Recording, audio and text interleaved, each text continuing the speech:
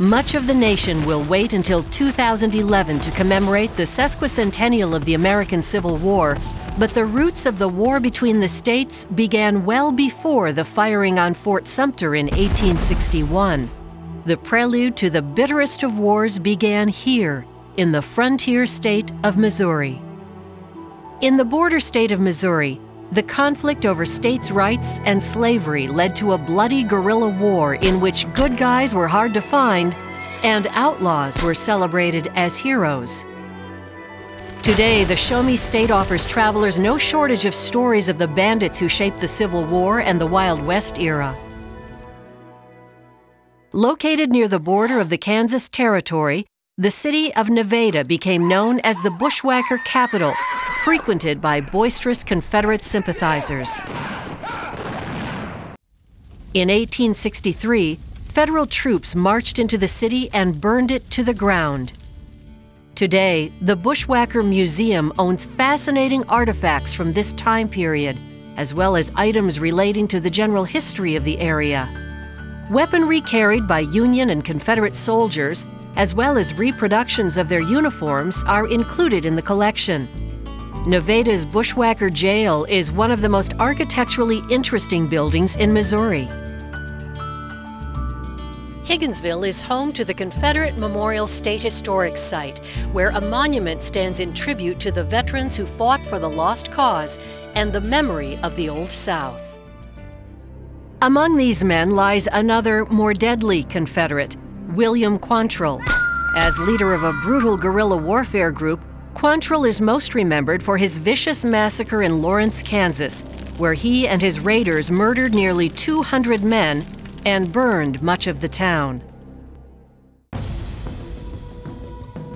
Centralia, Missouri is the site of a massacre perpetrated by the malicious Confederate guerrilla Bloody Bill Anderson, who was said to have worn a necklace of Yankee scalps into battle. In September 1864, Bloody Bill and several hundred bushwhackers swarmed into the village of Centralia, slaughtering 99 federal soldiers in what became known as the Battle of Centralia. Among the ranks of this guerrilla army was an impressionable young protege, 16-year-old Jesse James. Jesse and his brother Frank became the most famous outlaws in American history, leaving their mark across Missouri. In Liberty, near Kansas City, you can see the Jesse James Bank Museum in the historic Liberty Square. Here in 1866, two men entered the Clay County Savings Association and stole approximately $58,000 in brand new greenbacks and gold and silver coins. The robbery would mark the beginning of a 15-year crime spree for the James Gang. The James boys hailed from the Clay County town of Kearney, where the family farm served as a haven for bank robbers, killers, thieves, and cowards. Today, the James family farm looks much as it did more than 100 years ago. Frank James served time in two of Missouri's more notorious jails in Independence and at the old Cooper County Jail in Boonville. And St. Joseph is where Jesse James met his end at the hands of the coward Robert Ford.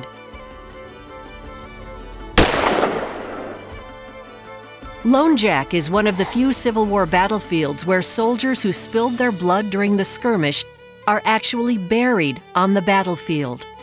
Lieutenant Cole Younger, who would later rise to notoriety as a bank robber with the James Gang, fought for the South at Lone Jack. During the battle, he bravely rode along the front lines, distributing ammunition to his fellow Southern supporters, and he also showed mercy on captured Union Major Emory Foster, saving Foster from certain death at the hands of guerrillas. Not all bad guys were guys, either. Legend has it that Belle Starr, the bandit queen of Carthage, Missouri, controlled Missouri's outlaw gangs with her pistols and her affections.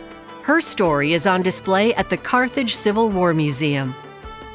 For more tales from Missouri's colorful Civil War history, log on to www.visitmo.com or call 1-800-519-4800 for a copy of your official Missouri travel guide.